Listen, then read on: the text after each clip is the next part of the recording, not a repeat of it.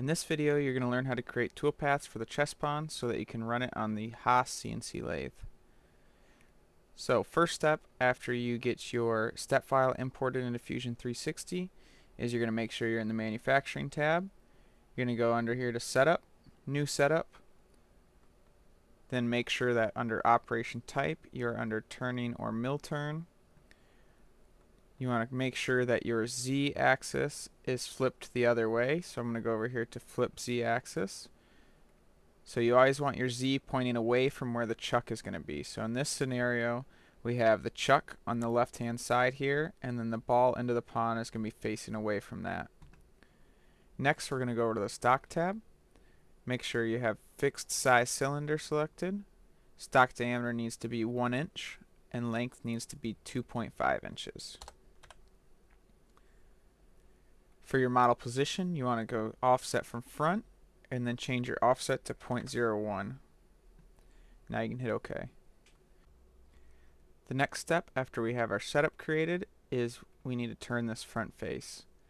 So you're going to go turning, turning face. Go ahead and select the tool. If you go into your Sim Tools library, you're going to have 4 different turning tools. We want to select tool number 3 here, which is the V&MG. Go ahead and select that. Make sure your coolant is set to flood. Make sure your surface speed is 800 feet a minute. Change your spindle speed to 3000. And then make sure these bottom 3 at 0.008. And that is your cutting feed rate. Next, after that, we're going to go to this 4th tab. We're going to turn on stock to leave. And we want to leave 4 thou, 0.004. Last, for the face, we want to go to the 5th tab. Turn off lead in and lead out, and go ahead and hit OK. So after you have your face created, next we want to do a roughing pass. So you're going to go turning, turning profile roughing. You're going to select your tool, make sure it's tool number 3 still. Go ahead and make sure flood coolant is on. Make sure your surface speed is 800 feet a minute. Change your spindle speed to 3000, and make sure your cutting feed rate is 0.008. Next, we're going to go to the 4th tab. Make sure your maximum depth of cut is set at 0.005. And then make sure you have stock to leave on, and it's set at 0.004 in both boxes. Now you can hit OK for that toolpath. Now that we have a roughing pass created, we want to create a finish pass to finish cleaning up this profile. So we're going to go turning, turning profile finishing. Make sure you've got the same tool selected. Flood coolant needs to be on. 800 feet per minute. Change your spindle feed rate to 3000.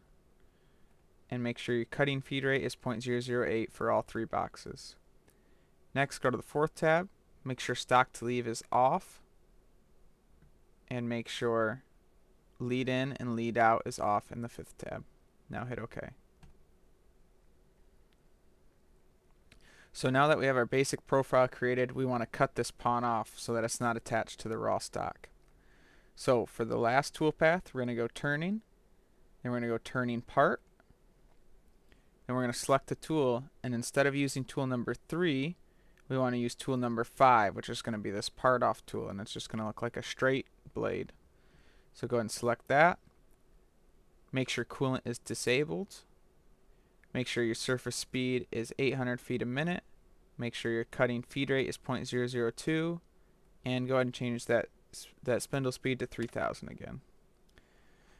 Now we can go over to geometry, the 2nd tab.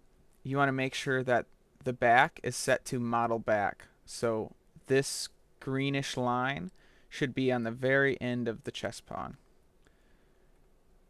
Then we can go to the 4th tab. Make sure stock to leave is off. Go ahead and select this use pecking and change your pecking depth to 0.01 and your pecking retract to 0.01 as well. Next, go ahead and hit OK. So now that we have our toolpaths finished, we're going to go ahead and simulate it to make sure it's going to do what we want before we actually run it on the machine. So make sure you have your whole setup selected. Go up to here to simulate. And then we'll slow it down a little bit so we can see what it's doing. So this first tool is going to come in. It's going to face the front of the stock just to clean that up, so that's a clean face. And then it's going to back out, and it's going to rough the profile next. So now the tool's backing out. It's going to come in, and it's going to rough that profile of the pawn. So everything looks good. We don't have any collisions.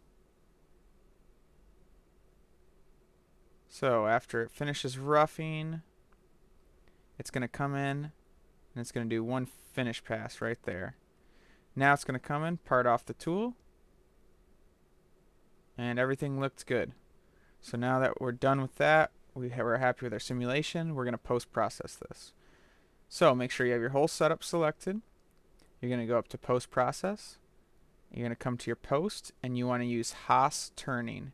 If you can't find it here, go to choose from library, and then you can go to Fusion 360 library, and you can search Haas, and then just make sure you're doing this Haas turning. And then when you select it, just go ahead and select local here, and then copy to my posts. So now that we have Haas turning selected, the next step we need to do is go to our configuration, where it says got chip conveyor. Make sure that is unchecked. Use tailstock. Make sure that is unchecked. And then under file name, name it however you would like. Go ahead and hit chess pawn, and then you can post to your flash drive. So that's it. Now you can go out, set up the machine, and make sure you get your setup approved before running the chess pawn.